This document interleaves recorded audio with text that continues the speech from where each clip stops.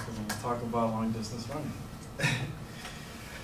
Hello everyone, my name is Chi, and today I will be talking about long distance running and stuff about it, stuff about me, why I love it, and how it's impacted my life. So I'll start with like props. So you need your water, you need to stay hydrated. I used to have long hair, so I used to use the headbands all the time to keep like my things out of my face and stuff. And I like running with Chucks just cause I like using like most of the muscles in my legs, you know, like the least support possible from shoes. So I actually run with these. Like this is real life right here. All right.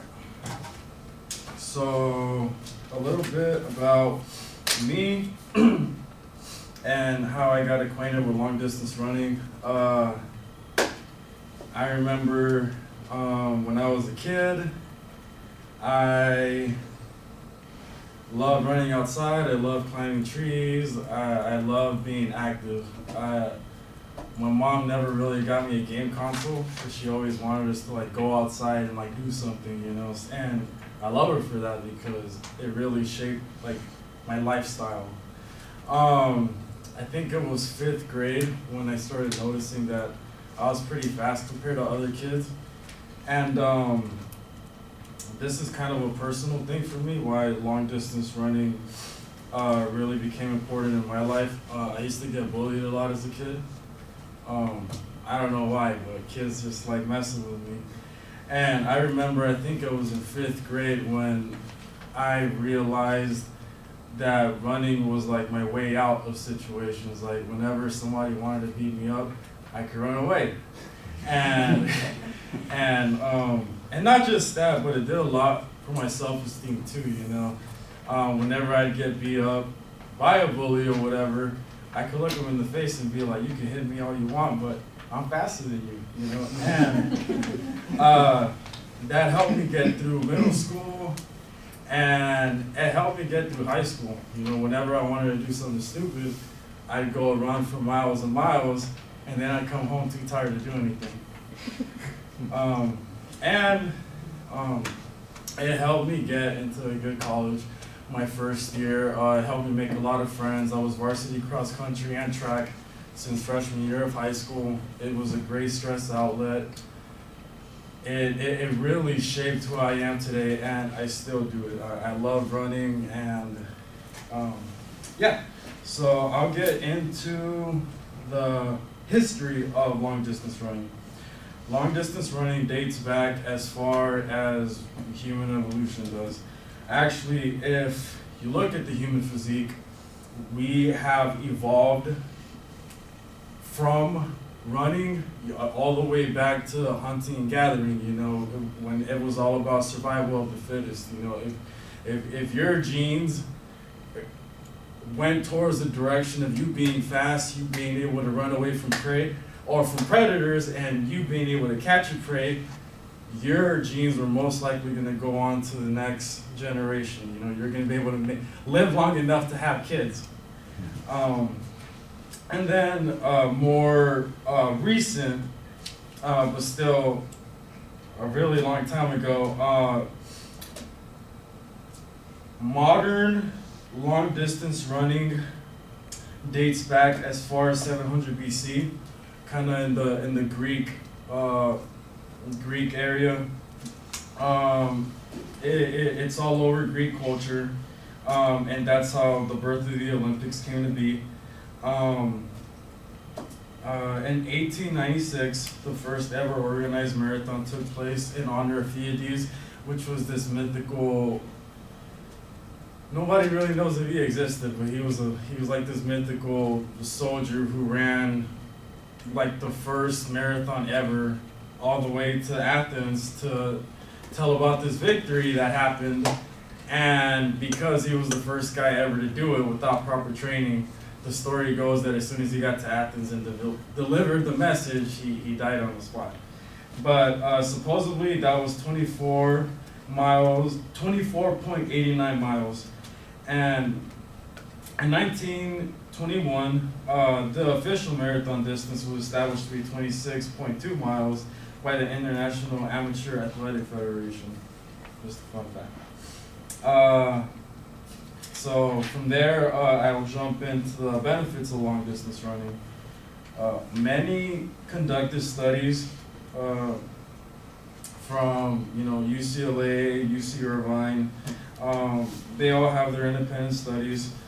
This one is actually from pittjournal.edu, but they've all conducted similar studies and get to the similar results, which is long distance running helps with your mood, it helps with depression, anxiety, it helps you get in a better mind state, and it also helps reduce the risk of heart disease and diabetes and all that type of stuff.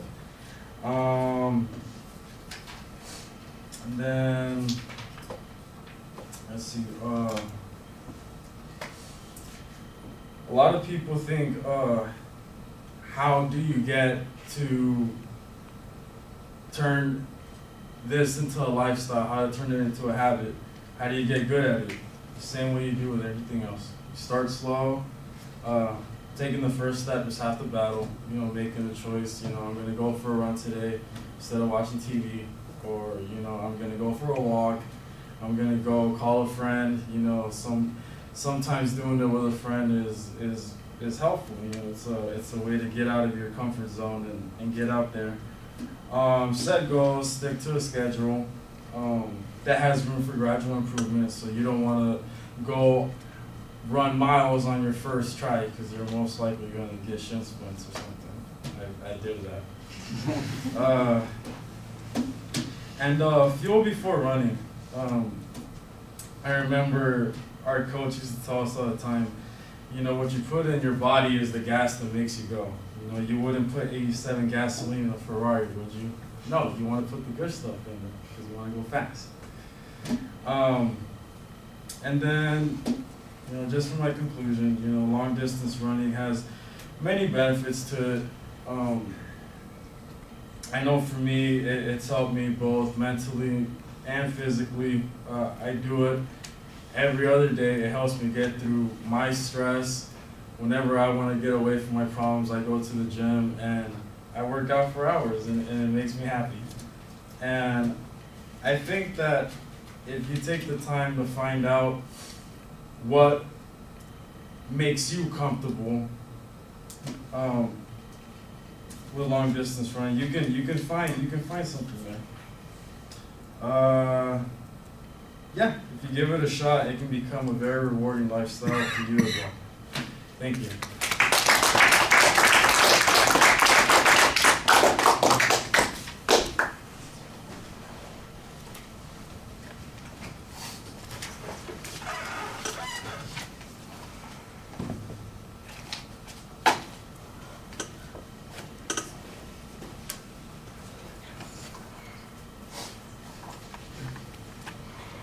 All right, so Saul, what did you think? So I just want to start off by saying the attention device.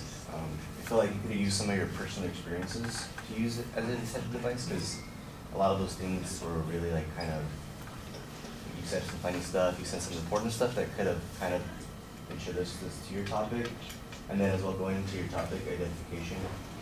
You kind of merged it with your thesis, but your thesis was kind of a little confusing on the way you were going to go through and talk about it, because you did end up talking about your personal, and you talked about some statistics as well, and then you also went into the history.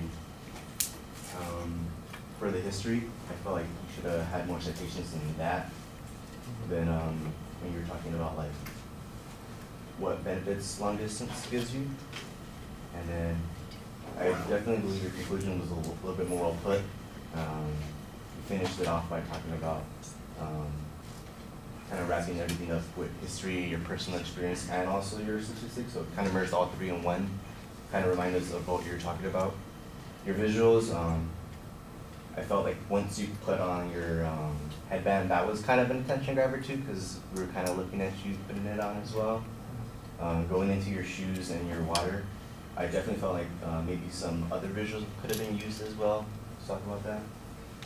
and then some of your transitions as well were kind of well put. Like when you kind of went into your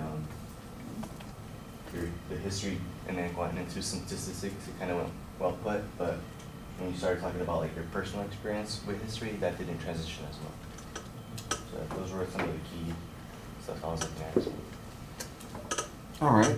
Well, let me talk about a couple of things that I thought worked pretty well with the speech, and then a couple of things that are a little bit problematic. We know what your topic is early on, but the way in which you tell us what the topic is a little dry and obvious. My name is Chi, and I'm going to be talking about running. That ignores most of the advice that we gave you about attention devices and opening the speech, and that seems like it's a mistake at the beginning of the speech. You're setting us up for something that's a little bit more mundane than it ought to be. I think that you actually have an advantage in talking about this from personal experience because you are enthusiastic about the subject, you've got good stories to tell on your own, and I think that that's the strong part of the speech that helps make things interesting in the presentation. I like the idea. Look, I could run away from the bullies, and even when the ones I couldn't run away from, managed to pound on me, I always felt a little superior to them because I'm faster than they were. I like that idea. I think that that's one of those things that makes the speech more involving for us. But it seems strange, for instance, that you have to look down and read so much of that. You're telling us your own personal stories, and you're having to kind of look down and keep checking your notes repeatedly on that. I think you had a preview at the beginning of the speech, but it was rushed by so quickly that I'm not exactly sure what all the parts were. And as I was listening to the speech, I wasn't quite clear. I mean, I knew there was one section where we're talking about the history of running, and that's about the one distinct part of the speech that I could remember. I know that there are other things that are going on as well.